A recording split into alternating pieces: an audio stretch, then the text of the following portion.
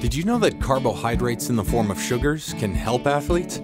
Of course, if this is your idea of being an athlete, well, you probably don't need any more sugar in your diet. But if you're an in-season athlete like this, with training or competition lasting an hour or more, know that ingesting certain sugars during practices and games can actually help power your performance.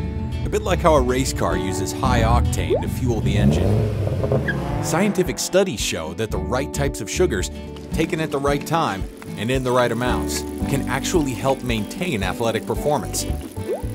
You see, although muscles use a mixture of fuels, carbohydrates in the form of sugar are the primary ones used during higher intensity training and competition.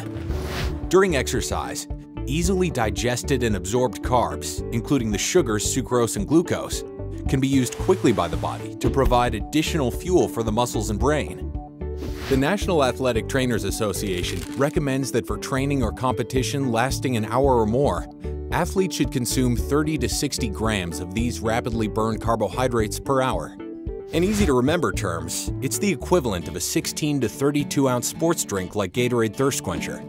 And with its 6% mixture of sugars, studies show it's intentionally created to deliver energy, while simultaneously helping an athlete's body rapidly absorb fluid to promote hydration.